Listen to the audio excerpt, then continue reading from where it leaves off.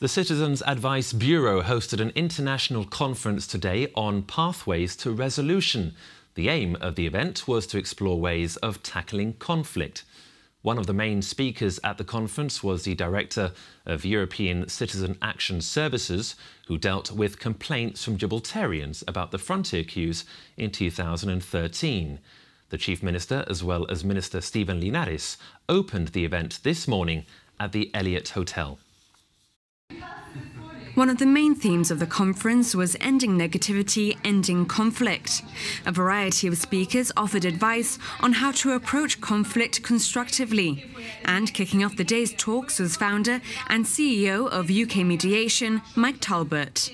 I was talking about what mediation is and what it isn't, because there's a lot of misunderstanding about what mediation is, and also talking about the four main areas where mediation is applied, which is in business disputes that would otherwise go to court, in family disputes where people might need help to either manage family relationships or to end that relationship, neighbours, where neighbours fall out over noise and parking and pets, and looking at workplace issues as well, keeping people motivated and empowered in the workplace. So just how beneficial is it to Gibraltar to have a conference like this here? I think it's highly beneficial, and it's great to see there's about 200 people attending the conference today from the legal profession, from advice settings, people from employment and human resources. It just shows that mediation is catching on and people are seeing it as a really beneficial alternative to litigation and going to court.